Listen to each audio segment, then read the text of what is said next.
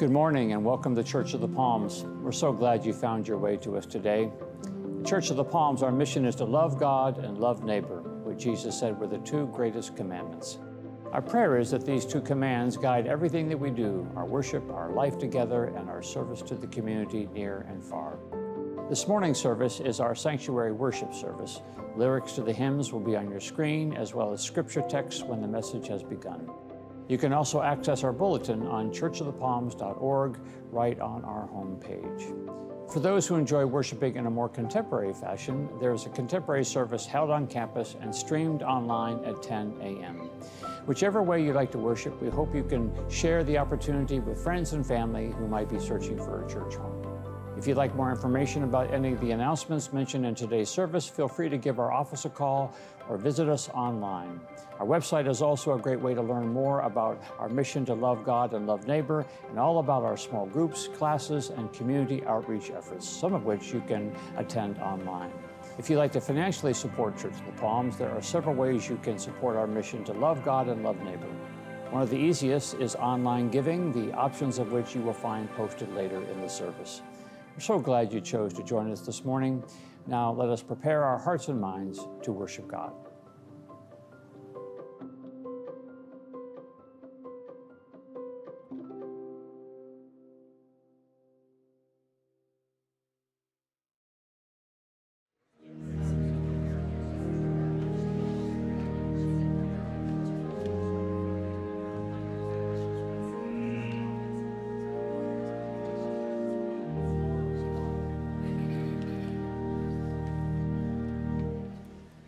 Good morning. Good morning. Wow. My name is Linda Getson, and welcome to Church of the Palms. I serve our congregation as the clerk to the session, and also this year I'm the moderator for our presbytery, which is Peace River Presbytery. Now let us prepare our hearts for worship as we bow our heads for the prayer of invocation. Gracious God, our helper, we greet you this morning with joy and thanksgiving. We feel your welcome and anticipate your teaching. Show us this day what you would have us do. Whether it be great or small, we want to do what you command. Let our ears be attentive to your word, and our hearts be responsive to the opportunities you grant us to bear one another's burdens. In the name of Jesus Christ, amen. Let us praise God through our worship.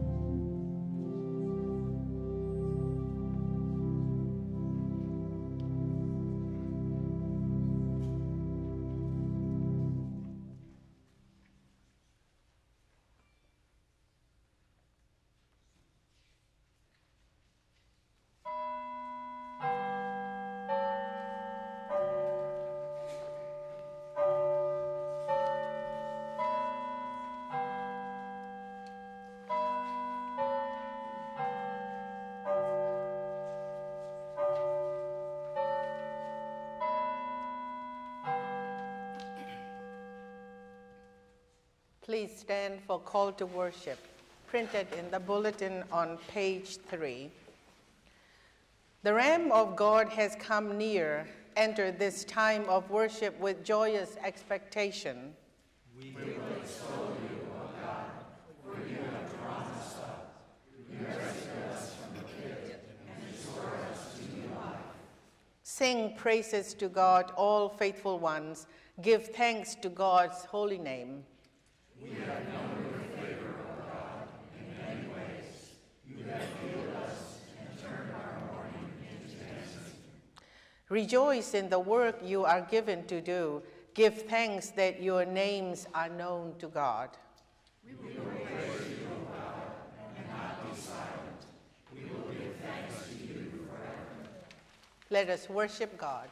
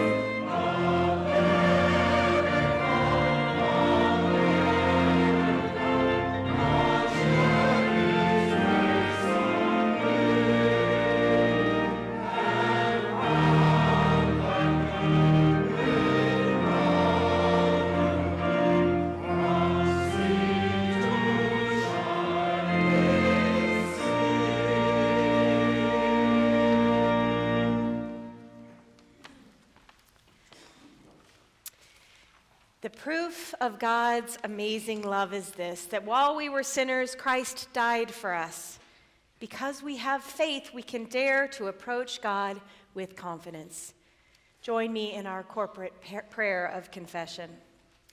Gentle and gracious God, we know we have let you down in many ways.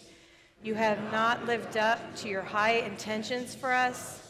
You send us out as ambassadors of peace, and instead we pick fights with our sisters and brothers. You commission us to travel light, and we become bogged down with our possessions. You ask us to help ease the burdens others carry, but we add to them. You call us to join in your inclusive realm, but instead we create our ghettos. Patient God, will you forgive us again? In Jesus' name, amen. Anyone who is in Christ is a new creation. The old life is gone and a new life has begun. We are forgiven and can be at peace. Friends, believe the good news of the gospel. In Jesus Christ we are forgiven.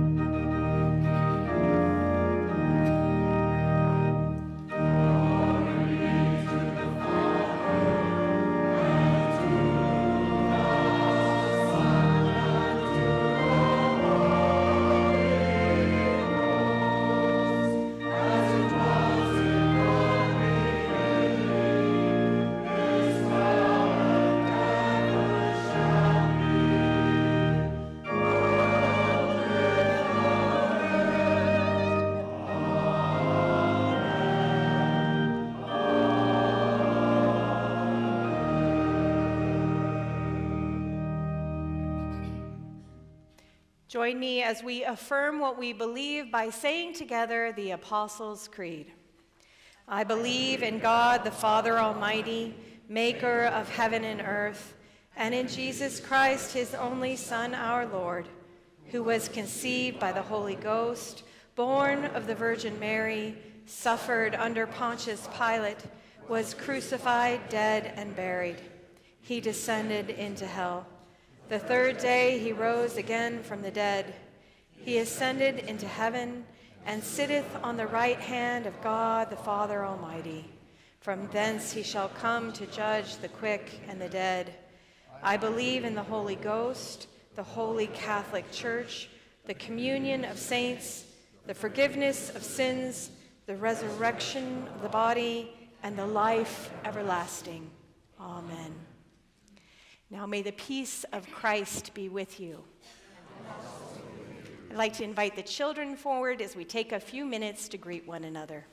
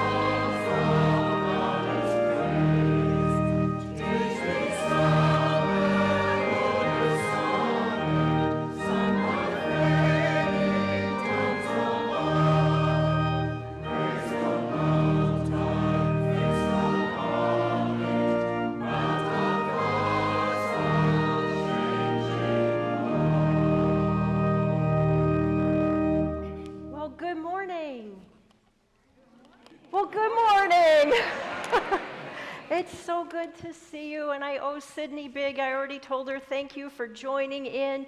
We are having a big celebration this weekend. Do you know what we're celebrating?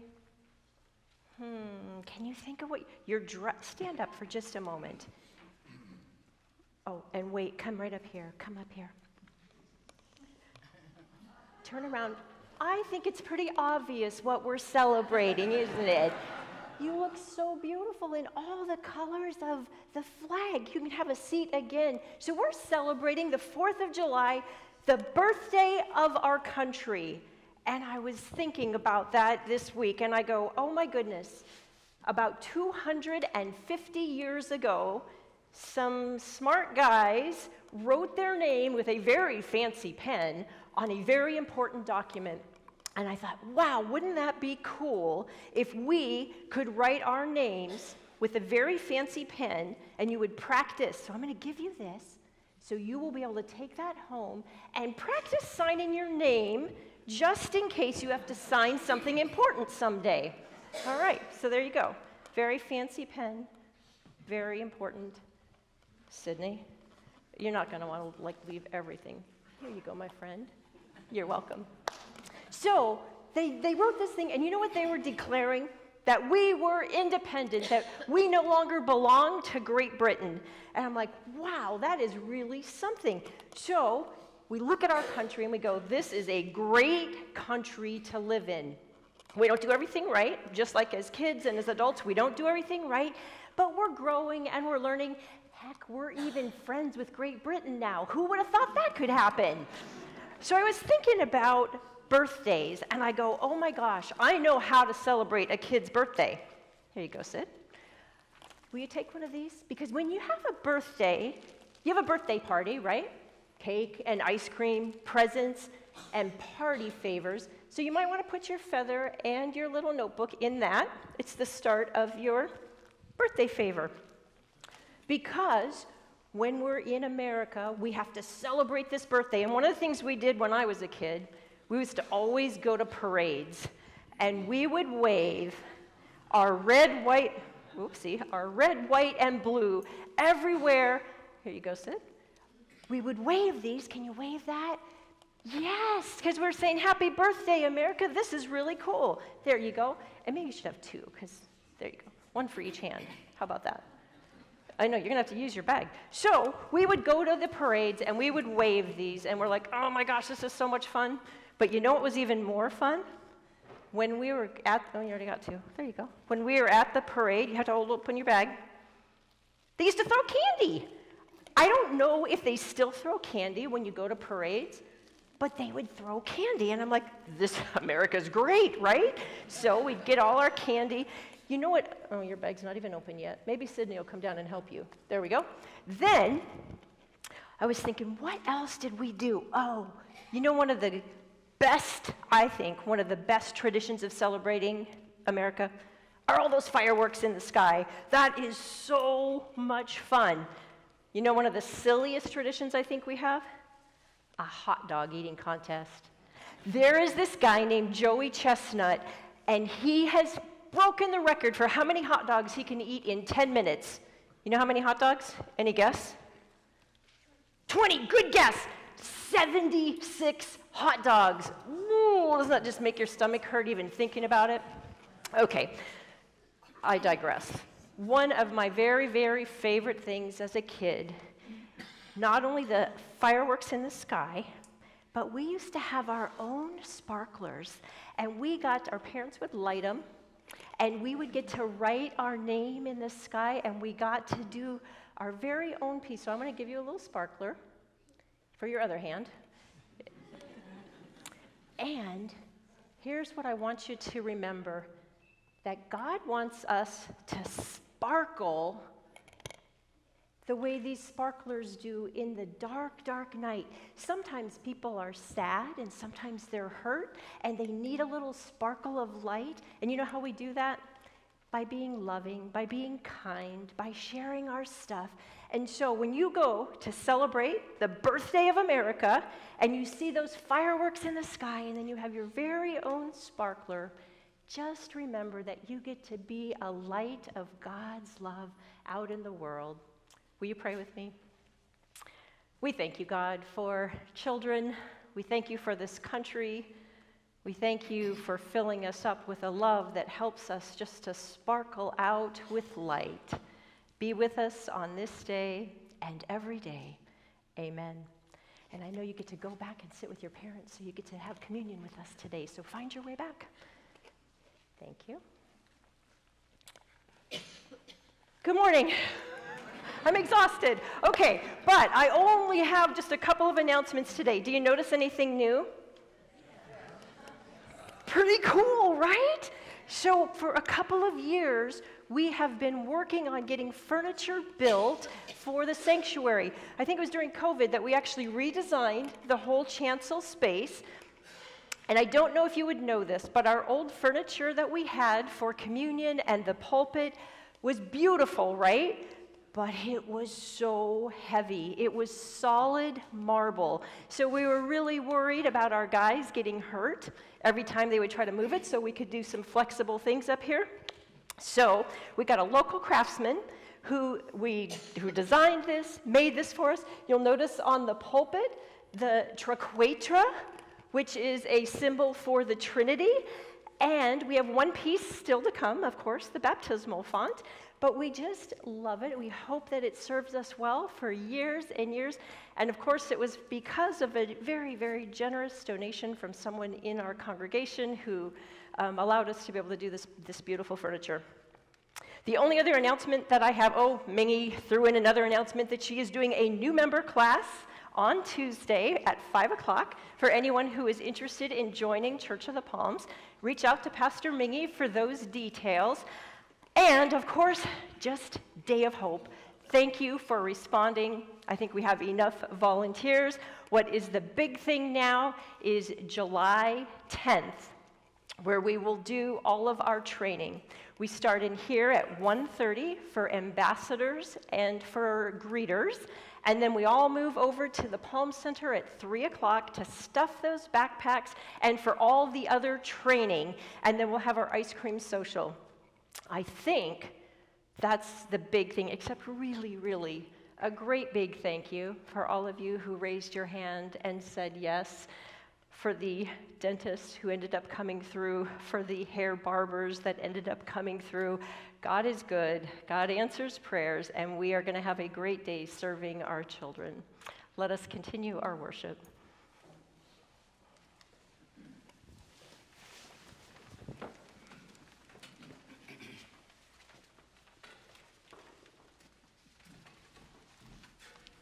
So just to continue one little piece of Pastor Lori's announcement, the old communion table is right there. As you come into the sanctuary, it is welcoming you. Now it serves as our welcome table down there. Proverbs chapter 11, verse 24 tells us, "Some give freely, yet grow all the richer." Let us give back to God with gratitude for all we receive from God, particularly for our freedom and liberty. Please look at page 8 of the bulletin on ways to give. Now let us have our moment of gratitude.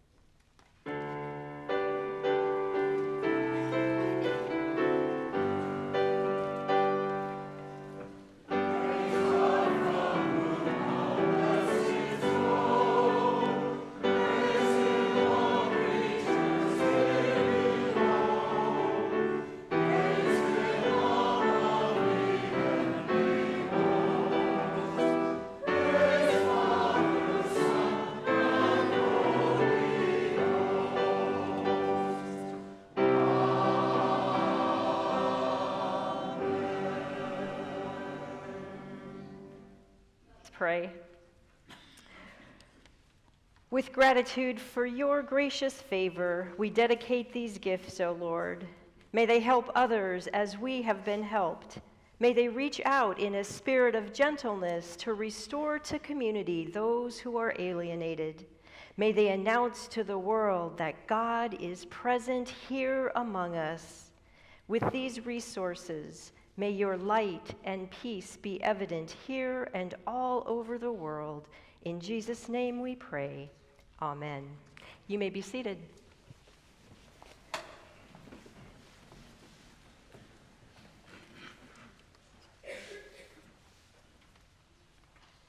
Our scripture lesson for today is the Gospel according to Luke, chapter 10, verses 1 to 9 and 17. Luke 10, 1 to 9 and 17. Let us hear God's word to us. After this, the Lord appointed 70 others and sent them on ahead of him in pairs to every town and place where he himself intended to go. He said to them, "The harvest is plentiful, but the laborers are few. Therefore ask the Lord of the harvest to send out laborers into his harvest. Go on your way. See, I'm sending you out like lambs into the midst of wolves.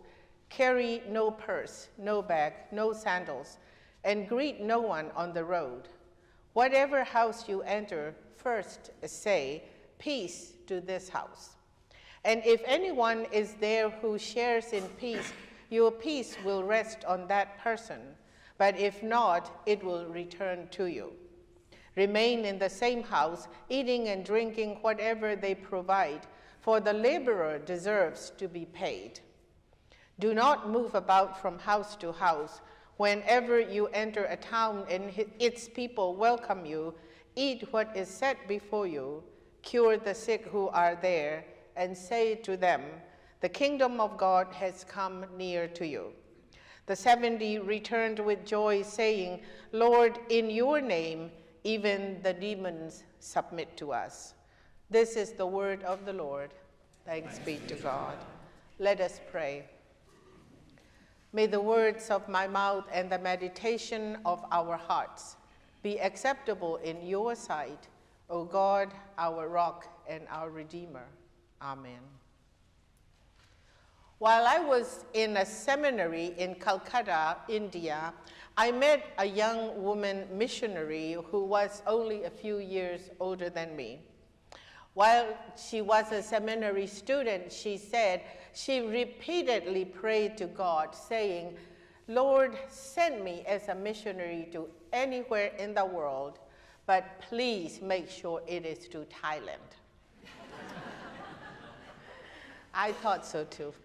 Amazingly, quite contrary to my experience of God's sense of humor, that is exactly where God sent her. Jesus sending 70 of his followers to the villages and towns in Galilee reminds me of Genesis chapter 12, verse 1, where God sent Abraham, saying, "Go from your country and your kindred and your father's house to the land that I will show you." Exodus chapter 3, verse 10, when God sent Moses, saying, "I will send you to Pharaoh to bring my people, the Israelite, out of Egypt." Joshua chapter 1, verse 2, when God sent Joshua, saying, "Now proceed to cross the Jordan, you and all this people, into the land that I'm giving to them." Our God is a calling and sending God. In Jesus, God calls us to love and serve all people. God sends us to deliver the word to those who have not heard it yet.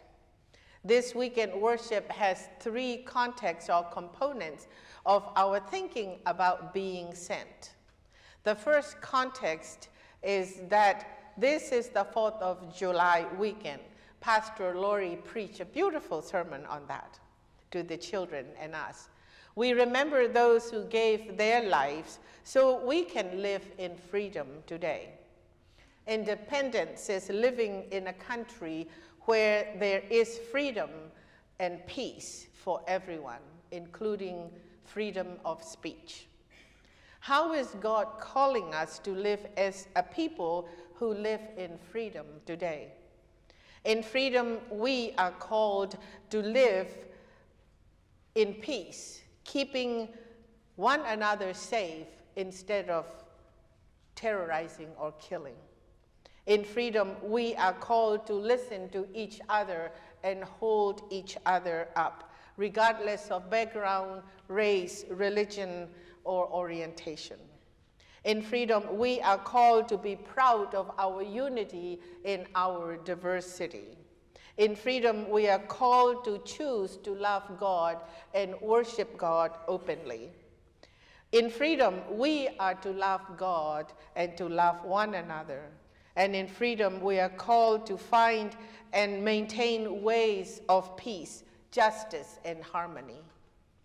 Our second context of worship for this weekend is that this is a Communion Sunday. On Communion Sundays, we celebrate the Holy Feast here that is on the Lord's table.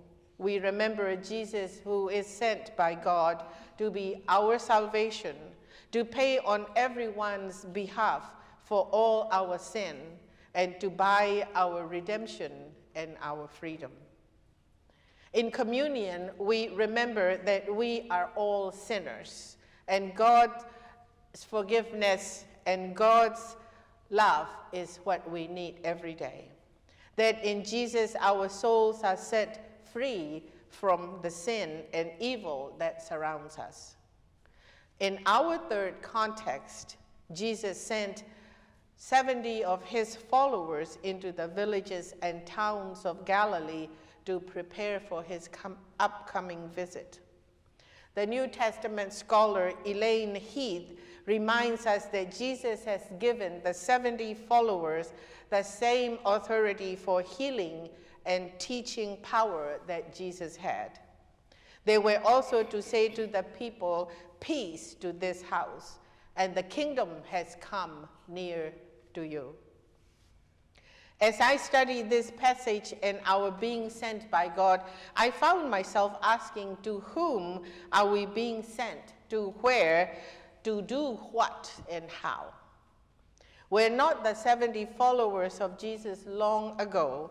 We live in different times and in a significantly different society. But our task is all the same as that of the 70 followers of Jesus long ago. We are sent by God to prepare Jesus' way among all people, to share the good news of God's love and grace, forgiveness and acceptance.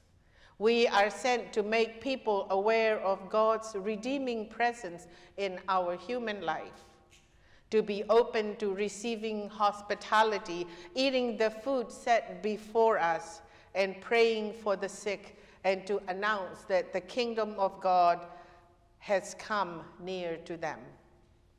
Eating the food set before us in hospitality is not always as easy as it may seem. For the first 10 years of our marriage, my husband Will was sent to 51 countries and 160 plus mission partners around the world.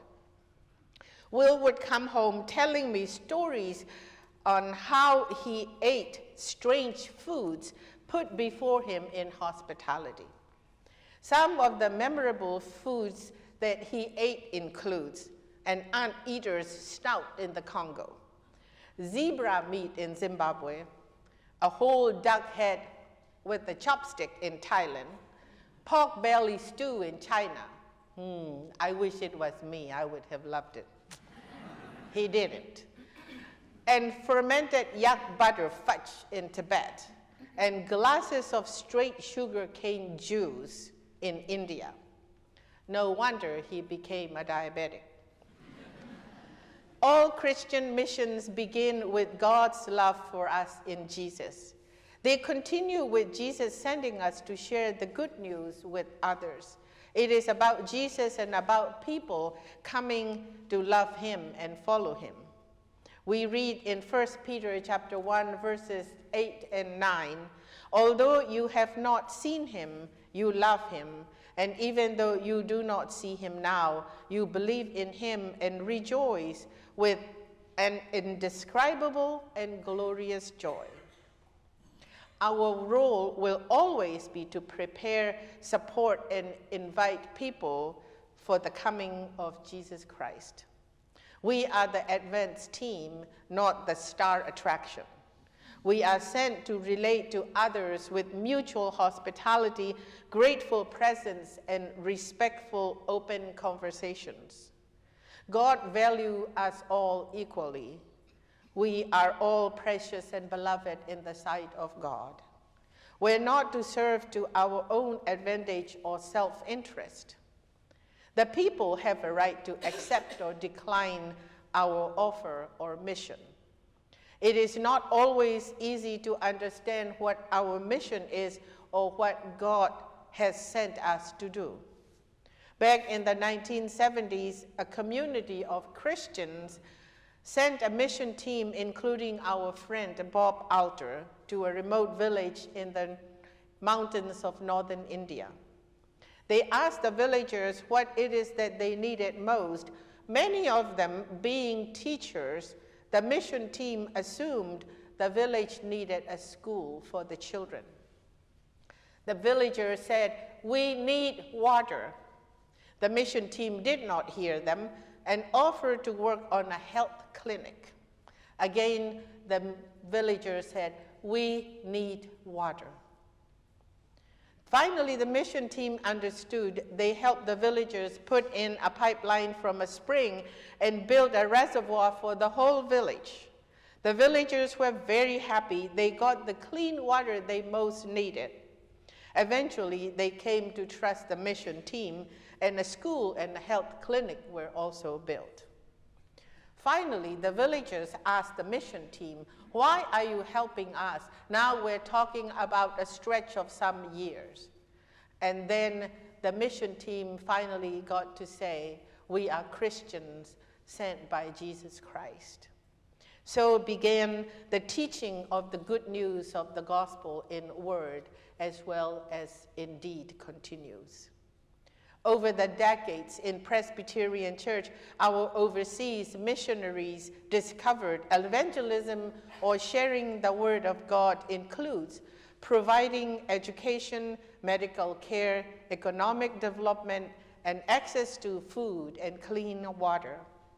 They discover that they are sent to serve the whole person. Through the gifts of generosity and involvement, Church of the Palms is a part of these missions here around the world. We have discerned that God has sent us to love God and to love neighbor. The 70 followers knew little about the people to whom Jesus sent them. Similarly, we know little about the neighbor we serve locally and nationally and globally. Yet we love them all the same as Jesus loves them. Thanks be to God who considers us worthy of being sent. Amen.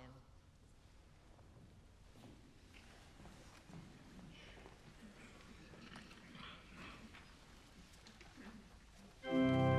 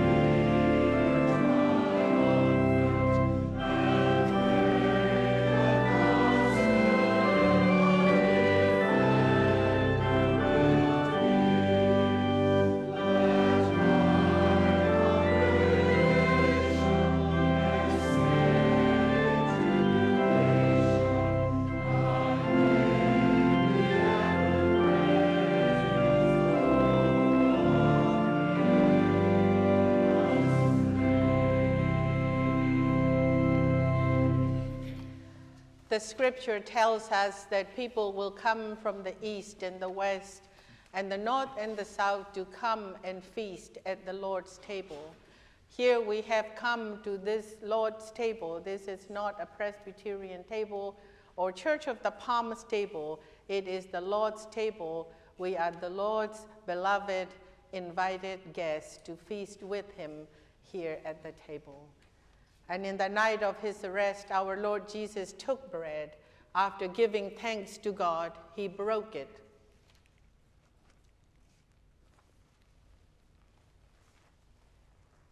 And gave it to his disciples, saying, "This is my body broken for you. Take, eat in remembrance of me."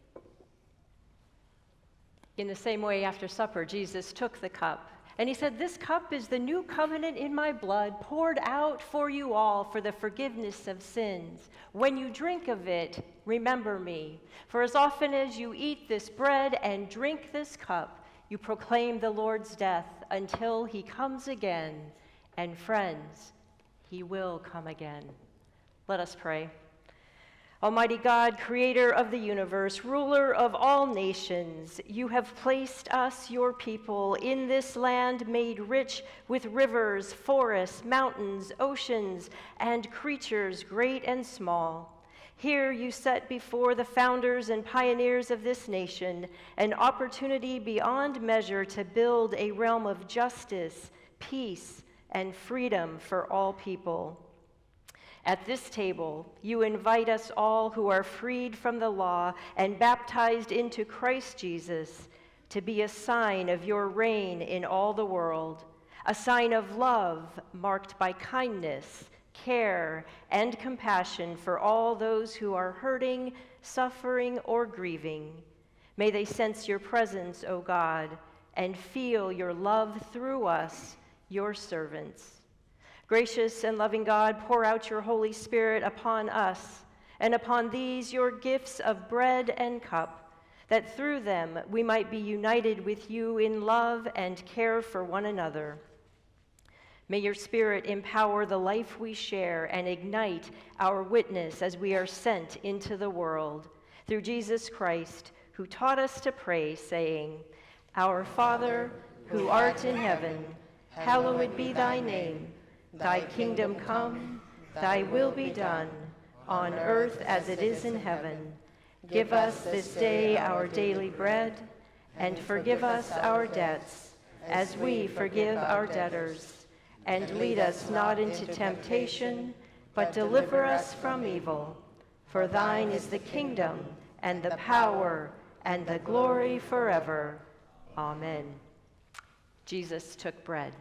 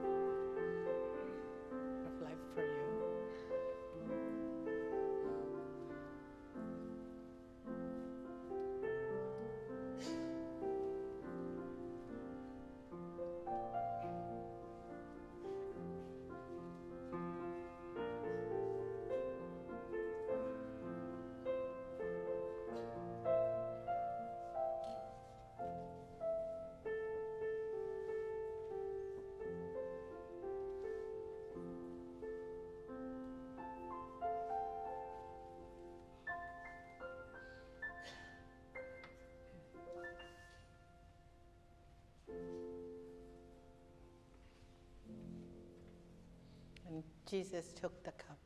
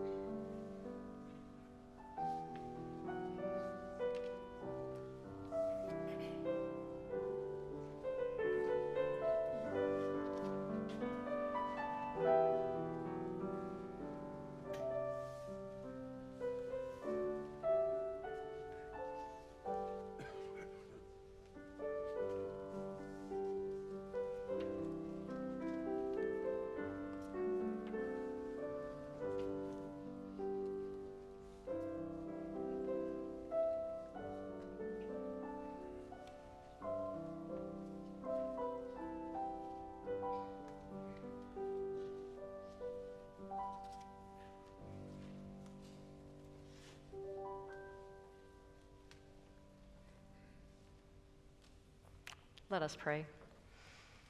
God of abundance, with this bread of life and cup of salvation, you have united us with Christ, making us one with all your people.